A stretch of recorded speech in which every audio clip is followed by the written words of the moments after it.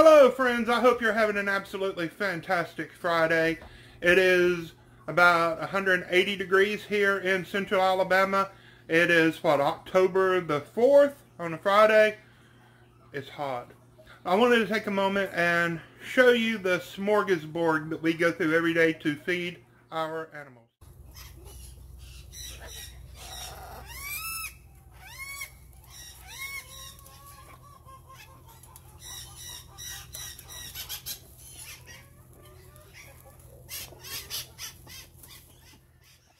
Now look at this, guys. This is just a selection of what we're going to use today to feed the animals with. We have a selection up here of pellets and seeds and grains and some other things. We use probably about 100 pounds of dry foods every day just to feed our animals, and we'll use more apples than this, and we have squash and some mustard greens, a 5-pound bag of frozen mixed vegetables, a 5-pound bag of frozen mixed tropical fruit, got blueberry, the ugliest papaya that you ever did see, some strawberries, and I found some Rambutan, and we're going to use those today. So this is what our birds will eat, what our cavie will eat, what some of our other creatures will eat. You know, we give the green stuff to the tortoises and the bearded dragon. I'm going to get chopping, okay? Lots and lots of different animals, and they eat lots and lots of different things. Of course, the goats get pasture and hay and grains. They get some other things as treats every now and then. We have the Patagonian cavies and the guinea pigs and the rabbits, and they get a guinea pig and or a rabbit pellet, and they get fresh greens every day, and they get other vegetables as we have it available. So this is mustard greens. It is fresh, organic, curly mustard. We got it at the grocery store this morning, and I'm just going to chop it all up. I'm going to shred it, and we're going to use it for lots of different creatures. Now we try to grow this in our garden along with kale and collards and Swiss chard, but it has been so hot and so dry this summer that not even our tomatoes and peppers did much of anything. A lot of people would discard these stems. I know my granny would when she was cooking mustard greens. She would fry bacon, and then when it was all done and crispy, she'd take the bacon out of the pan and put about this much mustard greens down in that iron skillet with that bacon grease in it, and not cook it. She'd turn the eye of the stove off, but she'd just let the heat of the bacon grease wilt the mustard greens, and then she'd crumble that bacon up on top of it, and she would call that a mustard green salad, and it would wilt down to just a little pile of greens. But my papa loved that with cornbread. So we got that all mixed up. I'm just going to push it to the side, and I'm going to cut up a squash. Now we've washed these. I don't worry too much about the ends. You know, if we were frying this for ourselves, then yeah, I would worry about that, and I would, can you see? I would cut those end pieces off. But for the animals, they don't care. In fact, they like the stem ends. It provides a little bit of texture, I guess. These bigger pieces I'm going to cut up just to make it go a little bit further. And so, just like that. And I'll cut the rest of this up later, but I'm going to cut up an apple also. Now I know that there's controversy. People say that the seeds have cyanide in them, and the cyanide stores in the organs. But you know what? Parrots in the wild, they eat a lot of things that we wouldn't normally think would be very palatable. Most agriculturists that I know don't remove the seeds from the apples. I'll take out the core bit and not give that to the parrot Sometimes I'll give that to, you know, pop the seeds out, I'll give that to the goat or whatever. So there's that. So I'll start dishing this stuff out, okay?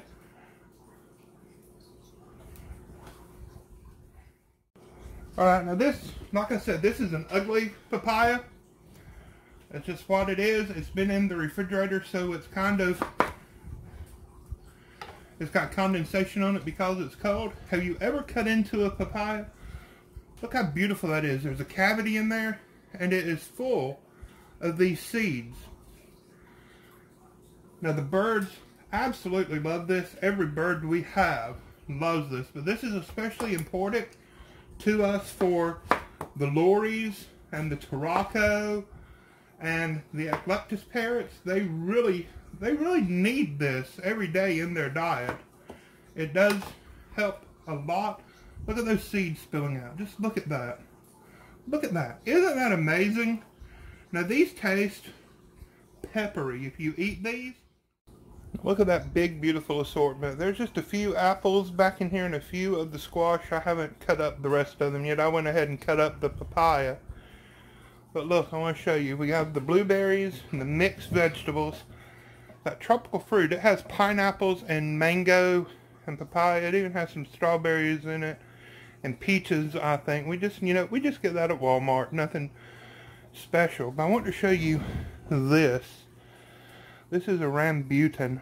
We did a video on these last year, and Eric at the More You Grow channel, he actually sprouted some of the seeds from these. These are only available seasonally, and they're not real expensive. So let me show you how you open one of these. You grab it kind of like that and just twist, and that gets the skin to peel off. And it's like a big, giant, juicy grape inside there. Inside the grape is a seed that's a lot like an almond. Let's see if I can pry that apart. There's the seed in there. Isn't that cool? The birds go crazy for these. And you know what? I give them the skins too. They love that. Yeah, I just ate that. It's delicious. So, let's try.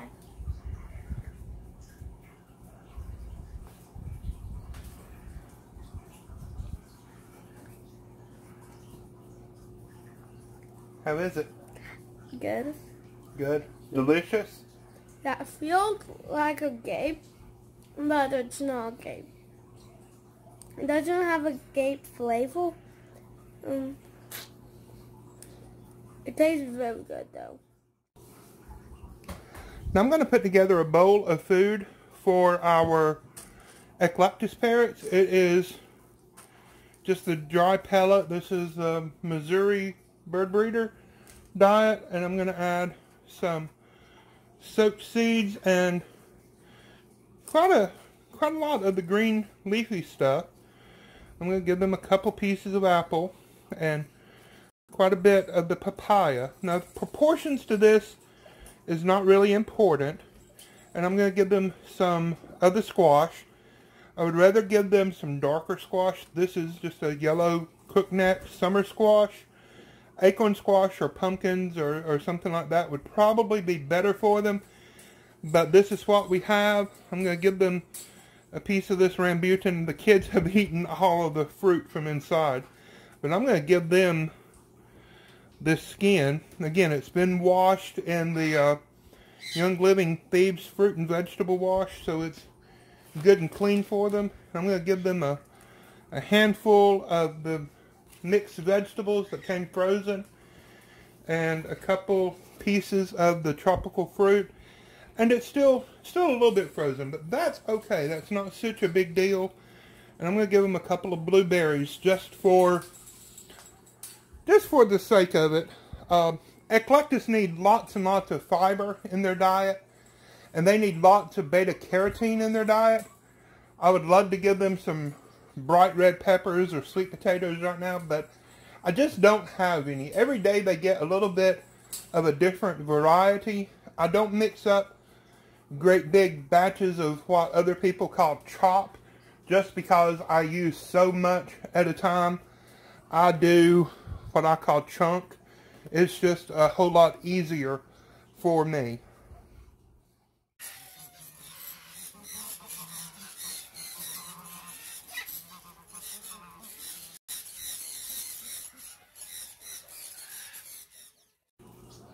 Now the Vasa parrots, they get just about the same thing. They get fewer greens than the ECLECTUS because they just don't eat as much of it. But they get more of the mixed vegetables. And again, a couple pieces of apple and a couple pieces of papaya and maybe a blueberry or two. And we're going to call that done for them.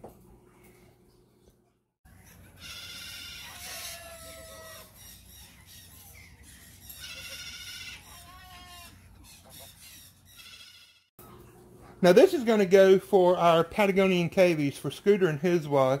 This is a guinea pig pellet. A guinea pig pellet is, it's mostly alfalfa and other hay, and it has some grains mixed in with it, but it is supplemented with high levels of vitamin C. Guinea pigs and Patagonian cavies and chinchillas, things like that, they're...